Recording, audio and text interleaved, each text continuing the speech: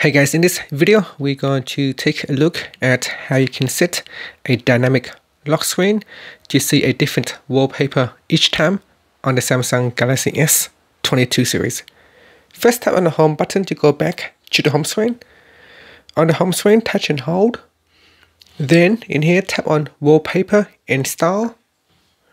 Next, we go down and tap on Lock Screen Wallpaper Services. Then in here, select Dynamic Lock Screen and then tap on the settings icon.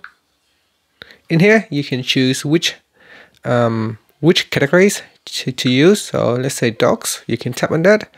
If you like to see cats wallpaper, you can also tap on cats and that will download the cats category. Now this will automatically get updated every 2 weeks. So you can see here, keeps things fresh with a different image each time you turn on the screen. New images every 2 weeks.